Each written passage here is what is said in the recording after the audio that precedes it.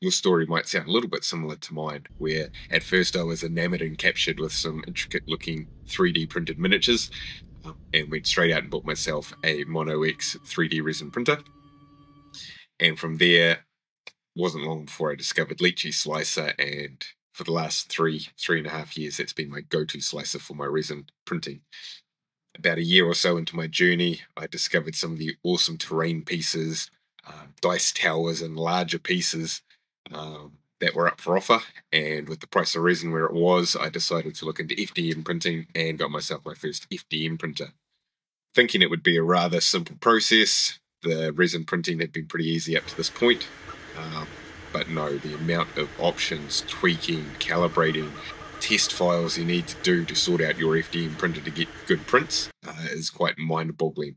I did get my head around it and have since been using about 3 different slices to get through my FDM printing. Now, thanks to the great guys at Lychee Slicer who have given me a pro license to check out this FDM module, we can do all of our 3D printing with the one slicer.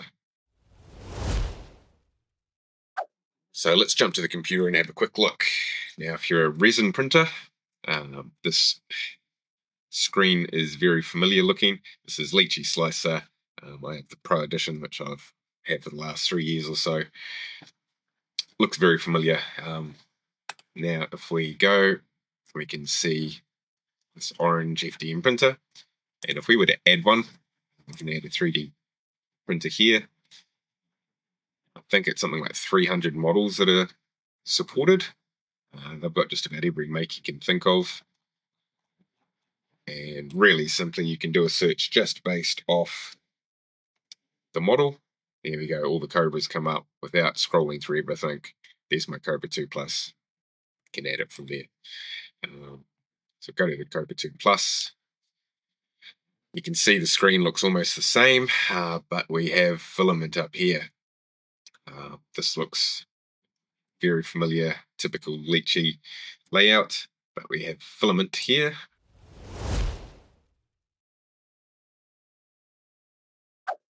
And here's where we can set our filament settings as such. This would be your base settings that will be loaded every time you load this filament in. These are your standard settings that it will use.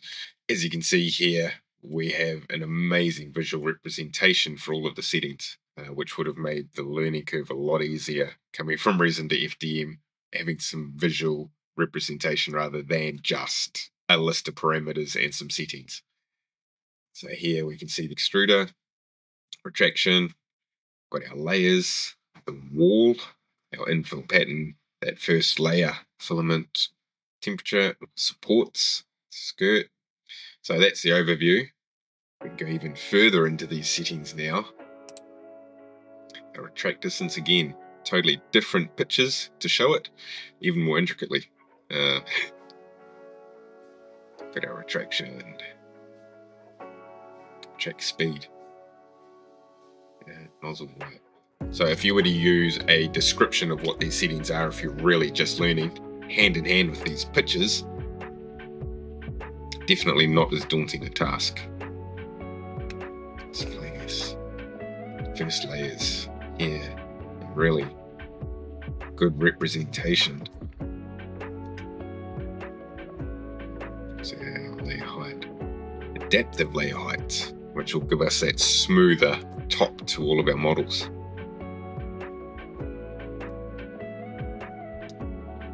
Starting positions.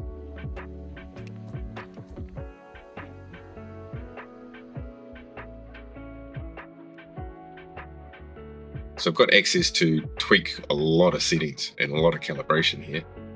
Again, really great visual representation. We do have our hover for even more description. So yeah, any of these settings we can hover over and get a more in-depth description as well. Speed, again, I'm keeping everything pretty standard for this.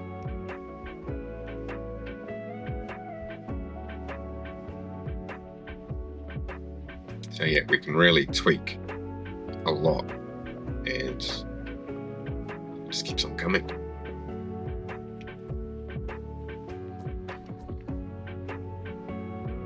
just think this visual representation is so good.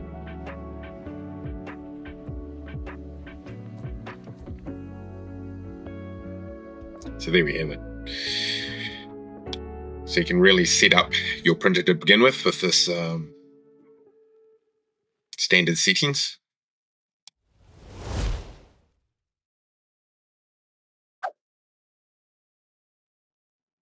And add a really easy model to begin with.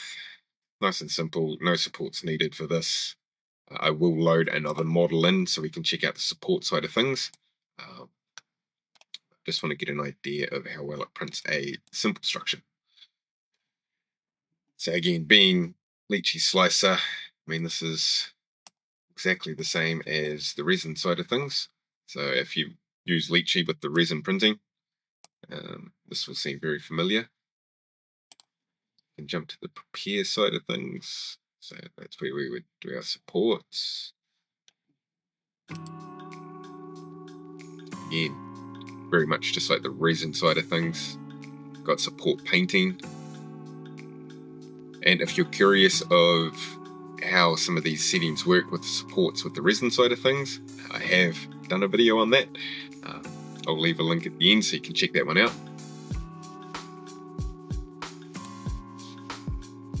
And here, so once you've set up those initial settings with your filament, those are going to be your main settings. Here we can do overrides. So if you need to adjust some of them for a particular print on the go without going and changing those standardized settings, we can override them here. And again, we've got access to layer height, our infill pattern. Yeah, we've got a few patterns here, phase printing, infill density, so we can still do, again, I've got these pictures to show you exactly what they're doing. Adhesion.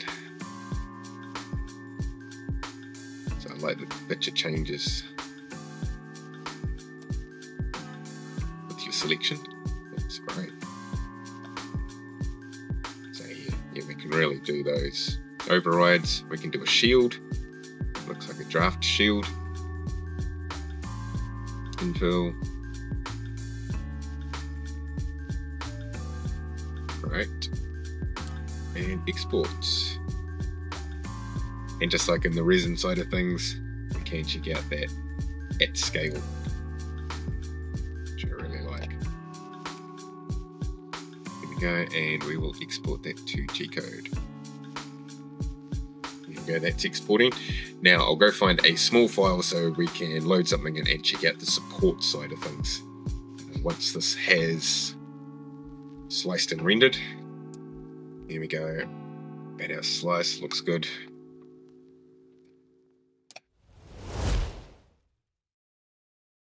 As this is the first time trying the supports with Lychee, with the FDM side of things, I'm going to keep it to a very small file, just in case the support removal doesn't go too well, then I haven't ruined a 5-hour, 6-hour model. So we can see I've loaded in the keyring. It's pretty small. That's my build volume. You can see here, it's taking up bugger all. And done it in 2 pieces. One I'm leaving on the bed, one I've raised. And if we jump to the prepare side of things, jump to the supports. Here I am going to do this at slice. Let it generate its own supports as we slice the file. And I'm just going to leave everything standard, see how that comes out. You can, of course, do the manual supports. Highlight a piece, change our supports. We could generate automatic supports here if we wanted to, and then we could add some manually if we think we needed to add some more or adjust them. But we're going to leave that at slice, nice and easy. Run that to export, and export that to file. So I'm going to get both of these models loaded onto the printer, get them printed out, and we will check out the final results. At this point, everything seemed to go well with the slicing. 27 minutes, this will be a pretty quick print. Awesome. And we've got all that layer representation, some supports. course, these are cube supports. Previously, I have not had fun times removing cube supports, but these look all right. To be honest, lately I have been using organic supports, so I'll be interested to see how well these remove. If all of this goes well, I might look at a future video where we look at a more complex, bigger FDM piece. I've got a heap of terrain pieces I need to print off. I think I'll be pretty happy using this for my FDM print. Anyway, let's check out the final product.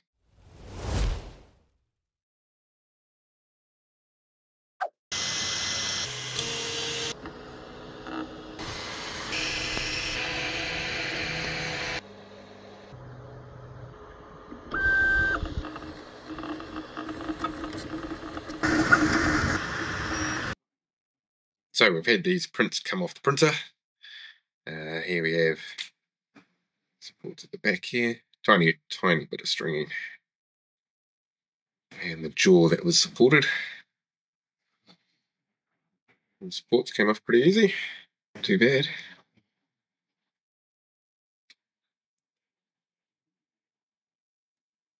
Supports came off surprisingly easy.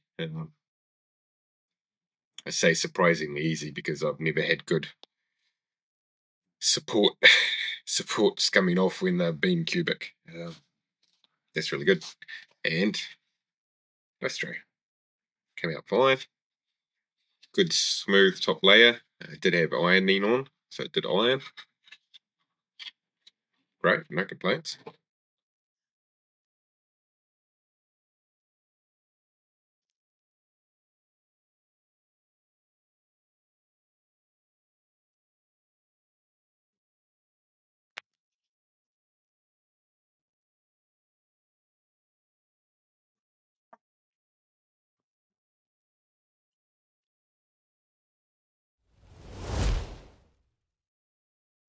But all in all, a great beginner's slicer.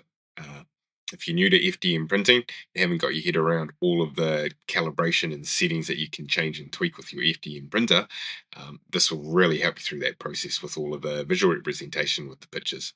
I really like that the picture changed and updated as we made setting changes. So as we changed it from raft to a brim, it was reflected in the picture as well.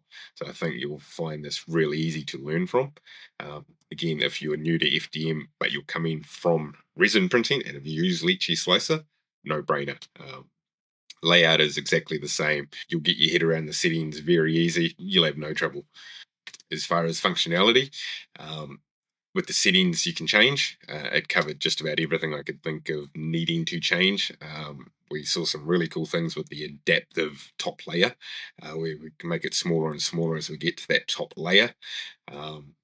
Draft shield, I hadn't seen that before, so that's something I will have to investigate. But this is definitely something I'll consider using for my FDM. I have a heap of terrain pieces to print coming up, so I will be trying some of those other settings and tweaks just to see what we can really get out of it.